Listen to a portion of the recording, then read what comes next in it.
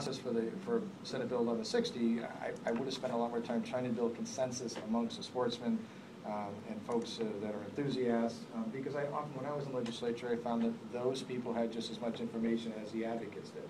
So if you put everybody in the room, and we did this when the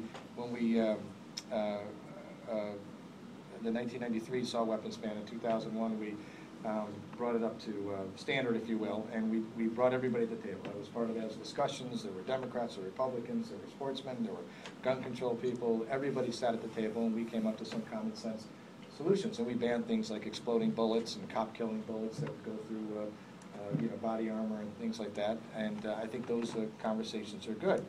I think